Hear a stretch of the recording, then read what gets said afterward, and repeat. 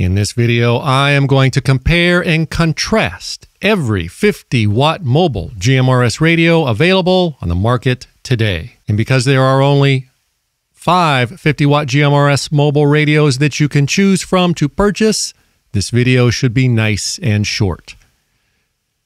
But we'll see how that goes. First of all, unlike many of those other less trustworthy YouTubers, I have actually used and tested all of these 50-watt mobile GMRS radios. However, I no longer have any of them except for the BTech Pro, but it is boxed up already and ready to be given away to a lucky viewer. All of the other ones I have already given away, because unlike all of those lesser YouTubers, I give away most of the stuff that I do reviews on to my fans and viewers.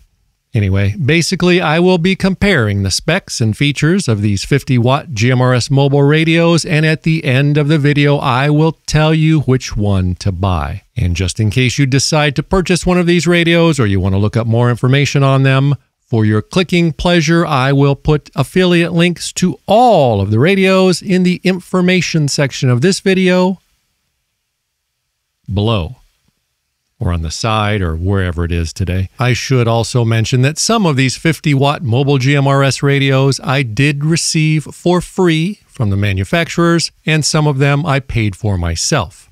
I don't remember which ones, but if you think that I am going to make any one of them look any better than the others because I got it for free, then you should just stop watching now, because only a complete idiot would watch a video of someone that they don't trust. Right? First of all, allow me to go over everything on these 5 radios that is the same on all of them. All of these radios come with the standard 22 GMRS channels and 8 repeater channels, except for 2 of them, pre-programmed right out of the box. No programming is needed to use any of these radios. All of the radios you can take right out of the box and start using with no extra programming required. You only need to change the programming if you want to do something fancy. All of these radios can talk with all other GMRS radios, irregardless of the brand, and all of these radios can talk with all FRS radios, irregardless of what brand they are. And all of these 50-watt GMRS mobile radios transmit only on GMRS channels, meaning that none of these radios can transmit on hams, radios, or any other non-GMRS frequencies. So please do not leave a stupid comment asking if they can. All of these radios can transmit in the standard wideband format of GMRS, and none of these radios can transmit on channels 8 through 14. This is because of the FCC's rules, not because of any kind of technical limitation or design flaw in the radios. And none of these radios can be unlocked, meaning that no matter how hard you try, or no matter how smart you think you are, they are only going to transmit on the GMRS channels and nothing more. And all of these radios have virtually the exact same FARs, even if the power output is slightly lower or slightly higher on some of them. If you have some kind of laboratory equipment, you might be able to detect some small differences in the FARs between them, but when you're talking with humans and using human ears with any of these radios, the FARs on all of them are virtually the exact same. First of all, we have the BTech GMRS 50 V2, which costs $220 of monies, affiliate link below. The GMRS 50 V2 is not a super heterodyne type radio. It is an SoC, or system on a chip type radio, also known as a homodyne type radio. It is chirp compatible, but it does not come with the cable needed to program it with a computer, and it measures about 7.5 by 6 by 2 inches in girth. The GMRS 50 V2 can receive commercial FM radio, VHF from 136 to 174 MHz, UHF from 400 to 520 MHz, and NOAA weather channels, but it does not do NOAA weather alerts. And it can store and remember 256 custom channels. The GMRS 50 V2 allows you to listen up to 4 channels at the same time, and it has a full color screen. However, the screen is kind of small and very crowded and very busy, and it may be difficult to read for those of us that are of an older persuasion. The power output when I measured my GMRS 50V2 using my Farsometer 2000 power meter was 40 watts. And the GMRS 50V2 does not have a Roger beep.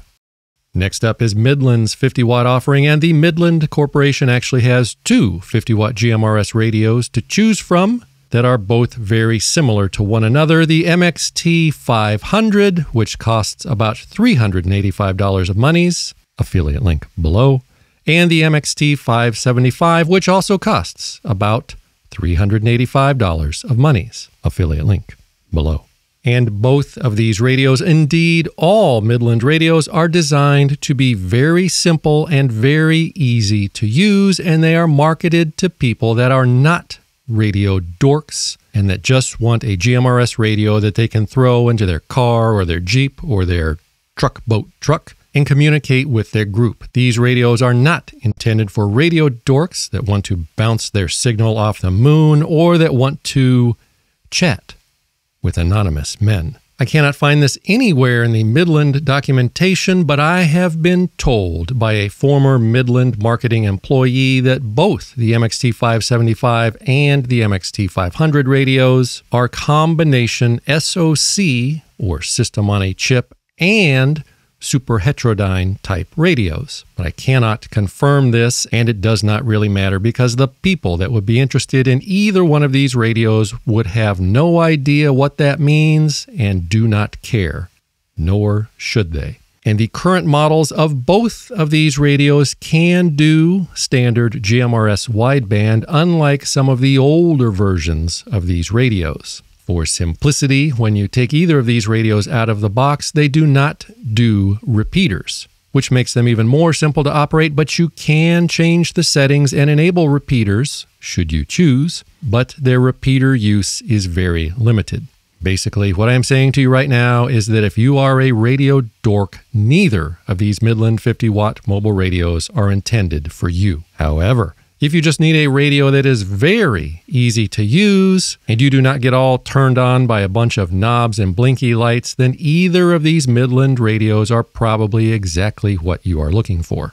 The Midland MXT 500 is a very small radio that measures at about 2 inches by 5.5 inches by 8 inches long, and it has a small but very simple and very easy to read screen. It can receive only the GMRS channels and NOAA weather channels and NOAA weather alerts. It can store and remember 99 custom channels, and it can listen to only one channel at a time. As I mentioned earlier, that none of these radios we are discussing here today can transmit on channels 8 through 14, but this radio takes it one step further. It does not even have those channels in it.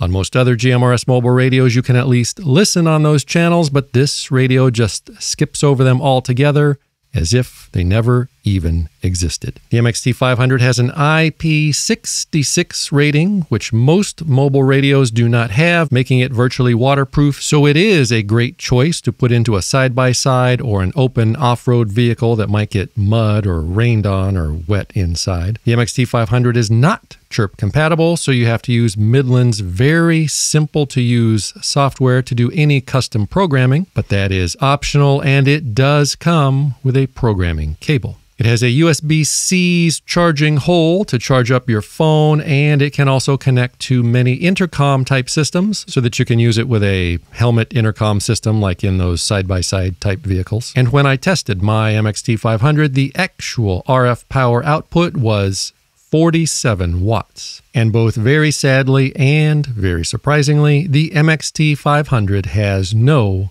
Roger beep.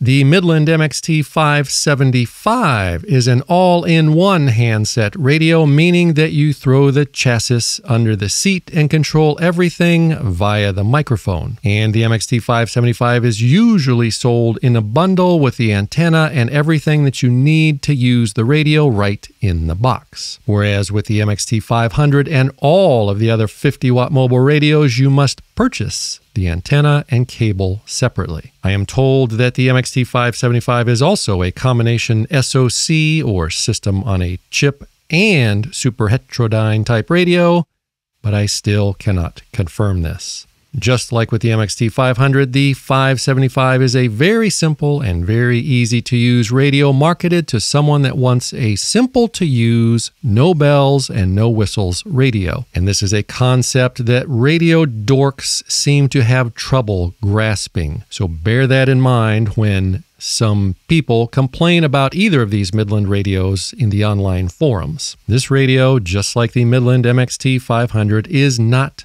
made nor intended for use by radio dorks. The MXT575 pretty much has all of the same features and functionality as the MXT500. It is basically an MXT500 with all of the controls and screen moved into the handset. It also has a USB-C hole for charging your phone or whatever you can jam into the USB-C hole, but it does not have the intercom connection plug like the MXT500 has. And the MXT575 is so simple to use that you cannot even program it from your computer, and Midland does not make any software for it. And the power coming out of my MXT575 when I tested it was 49.5 watts. And unlike the MXT500, the MXT575 does have a Roger beep.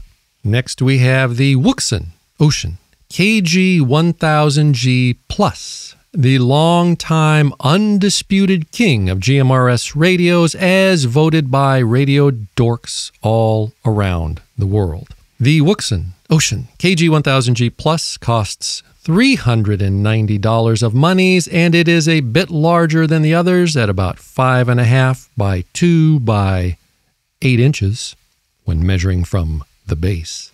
Always measure from the base. The KG 1000G Plus can listen to 2 channels at the same time, and it can receive commercial FM radio, commercial AM radio, 50 to 53 MHz, which is also known as the hams radio's 6-meter band, 320 to 349 MHz, 400 to 479, and 700 to 985 MHz, as well as the NOAA weather channels. However, it does not receive NOAA weather alerts. And it can store and remember 999 custom channels. The KG 1000G Plus is the only radio of the bunch that is a full super heterodyne type radio. This means that even though normal people are not going to notice or care, the circuitry of this radio is a better design, making it more sensitive and more selective than an SoC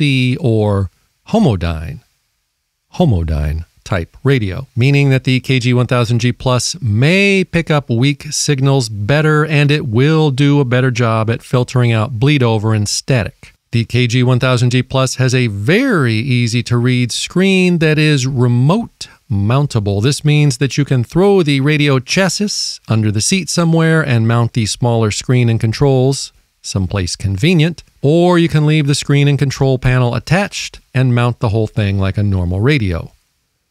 Your radio, your choice. It has 2 built-in speakers and a speaker in the handset, and it is designed to plug into another KG 1000G Plus radio to be used as a repeater, should you ever choose to do so. The KG 1000G Plus is chirp compatible, or you can use Wouxon's free software, but it does not come with a programming cable if you choose to optionally do the fancy programming via your computer.